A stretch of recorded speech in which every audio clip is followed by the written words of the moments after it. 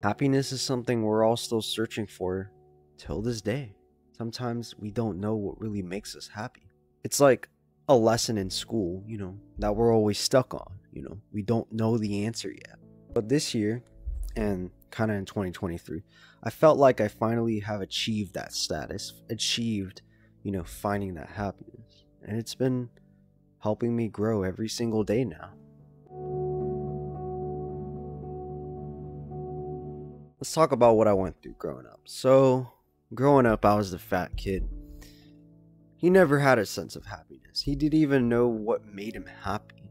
The only things that really made him happy were junk food, video games, porn, staying up all night, drinking Cokes, eating Domino's pizza, Pizza Hut, whatever the heck he binged and craved on, man. He ate a lot. And his source of happiness came from more of materialistic things because he felt like he could never get the love in real life. He was always bullied in school and was always alone growing up. He didn't have many friends or people to go and talk to about his feelings. So he always kept his inner negativity and his inner problems inside of his heart. He could never release it out. He just let the mental battles build on and build on and build on. Sometimes, I ain't gonna lie, I still have those mental battles with myself. When something goes wrong, I overthink a bit. When the gym progress isn't adding up, I get mad at myself. But I look back and realize, how far I've really come. Fear and negativity comes from past emotions and past experiences. It comes from the uncertainty where you don't know what's gonna happen.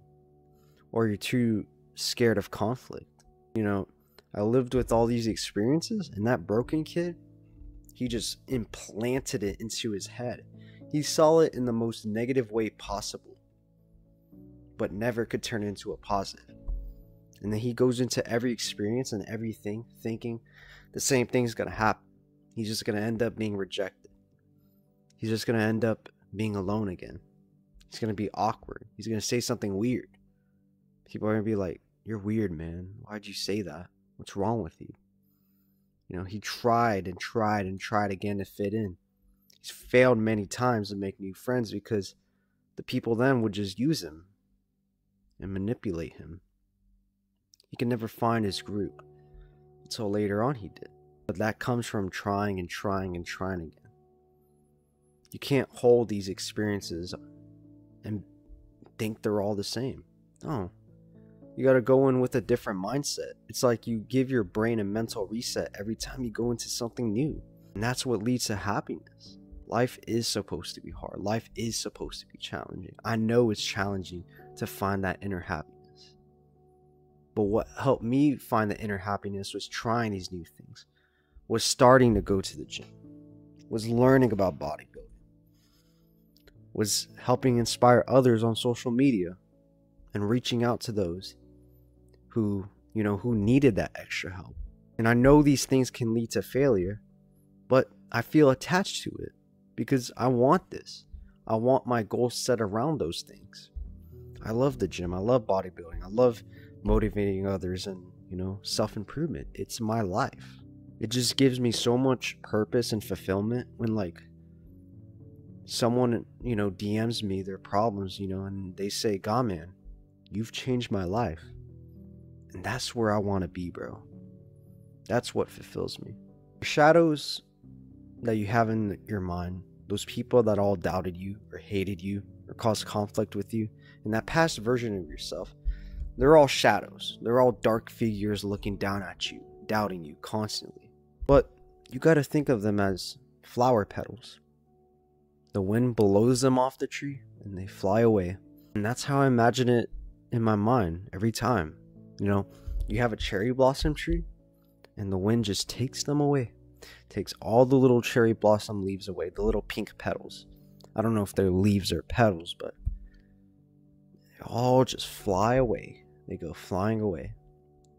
And that's what leads me to happiness. It's like a visualization technique I use.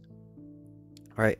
Because All those people from the past and those past experiences I had of the bullying, of the trauma, it all just goes away when I just breathe through my nose and be present and just imagine them flying away. And I did this again and again and again. It helped me so much. Like after I realized that it was all gone and I never overthinked or worried again about the way these people perceived me. That's what led me to true happiness, right? These people are just figments of your life. Yes, ironically, they're blown away, but remember, each leaf, each petal is a lesson, bro. They're lessons, and they created your character for who you are today.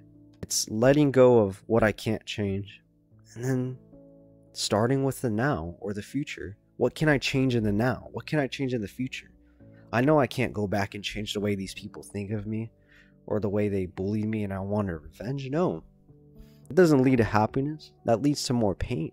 And I just feel so much happier now that I have more control over the now and the future instead of being so worried about the past and all the things I did wrong.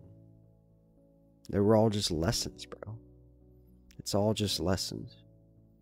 Keep going. Just keep going, bro. The wind will take you somewhere, and the wind, it'll take those bad leaves away, and you'll become someone new. I want you to wake up in the morning and just breathe, bro. Just be present and realize I know I can be somewhere better in life.